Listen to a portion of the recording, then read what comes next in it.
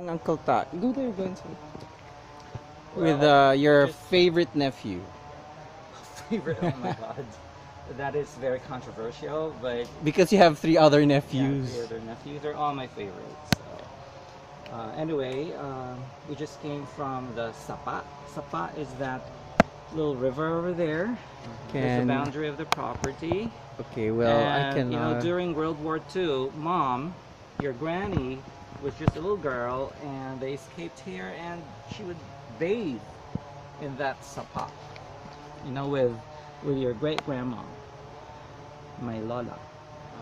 Yeah. So now we're going back uphill, and over to the church, Alangilan Baptist Church. Oh, and we just have to be careful because there are lots of poop cakes.